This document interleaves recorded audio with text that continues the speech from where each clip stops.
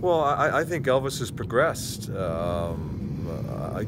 There has been an adjustment that he's had to go through as far as just coming over and playing in the smaller rinks and everything about preparation and NHL shooters, all the stuff that comes with it. I think it's been a good progression for him. I'm not going to be yaying all the time. Elvis has arrived. There's so much more hockey to be played, and he has so much more to learn. You guys can ride with the Elvis story and all the stuff that comes with it. He just needs to go about his business one day at a time, and that's the way we're going to approach him.